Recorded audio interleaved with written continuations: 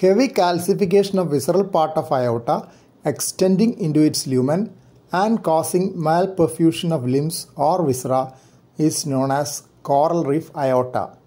It may cause hypertension due to involvement of renal arteries, which was the commonest finding noted in about 44% of patients in one series with 70 patients. Intermittent claudication due to lower limb ischemia was noted in a similar number of patients.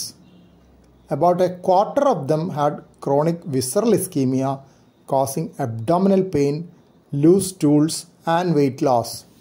Majority of them underwent aortic reconstruction with thromboendarterectomy in that series.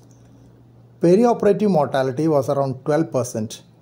Same center published their experience on 80 patients later. The frequency of renal ischemia causing hypertension and intermittent claudication was similar in the updated series. They describe removal of obstruction to renal, mesenteric, superior and inferior, and lower limb arteries.